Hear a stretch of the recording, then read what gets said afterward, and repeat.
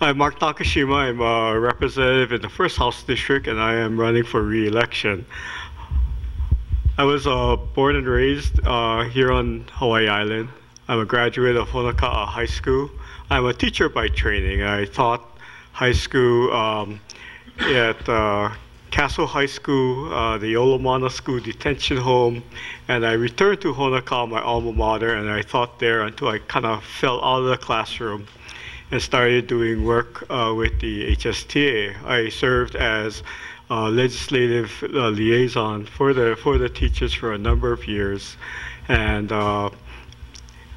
now find myself in the legislature itself. This past several years, I've been chair of the Committee on Labor and Public Employment, and as chair of the Labor Committee, there were a number of issues that came my way. The unemployment insurance issue is always there.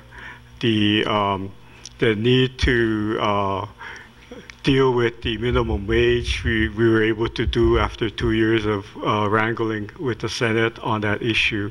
And so we were able to raise the minimum wage. I think that the increase in the minimum wage was not only good for the economy, but it's good for Hawaii.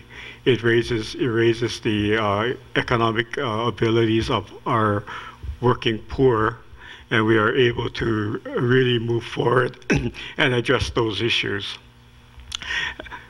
This coming year, these past years, I've been working on other things as well.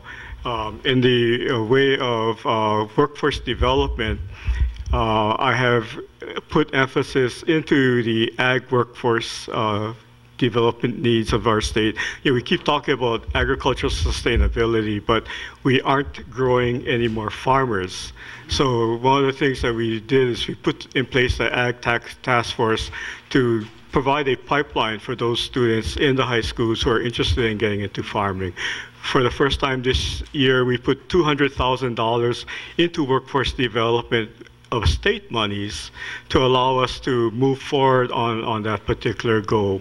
Another issue that I think is important to address is the energy issue. We are paying the highest level for electricity anywhere in the state, anywhere in the nation.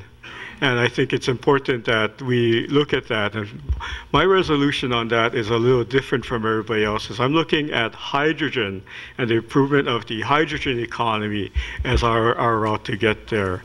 I foresee the production of hydrogen coming before the end of this year here on this island. So I think we're moving forward. I look forward to working with all of you on this issue. Thank you very much. Mark Nakashima, First House District.